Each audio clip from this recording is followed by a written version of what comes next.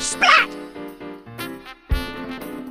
My name is Anthony Lloyd, and I was a programmer on Croc. So when I started on Croc, we actually started it from the very beginning. There was no work at all before that point. At the very beginning on Croc, there was myself, Lewis Gordon, and Nick Cusworth. When we came up with the idea for a character, I think we went through a few iterations. We wanted something that was like upright, walked on 2 feet, and was instantly recognizable. I think the team grew not that quickly. I remember we had an animator, then we needed artists, but it was quite a small team at all times.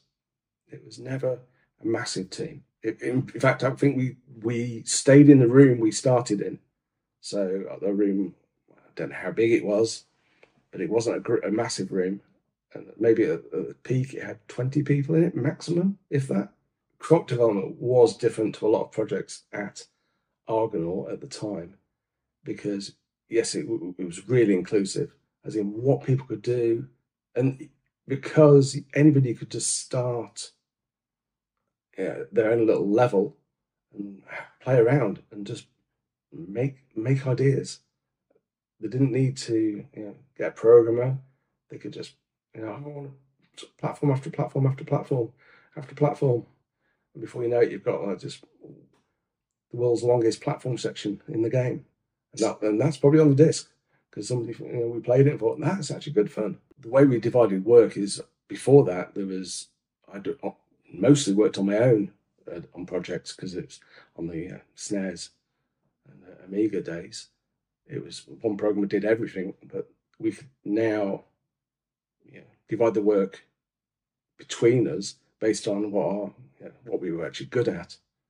So I'd had a lot of experience in writing like assembly, which used instructions to read the instruction. It would move left for 800 units, and I thought we could use this for our strategy language. And Lewis was really good at 3D, and he'd done a lot of maths at uni and things like that. I never went to university, so I was just good at gameplay as well. So that's how we split that work up. And we used to work a lot of hours. I mean, everybody was there till very late at night.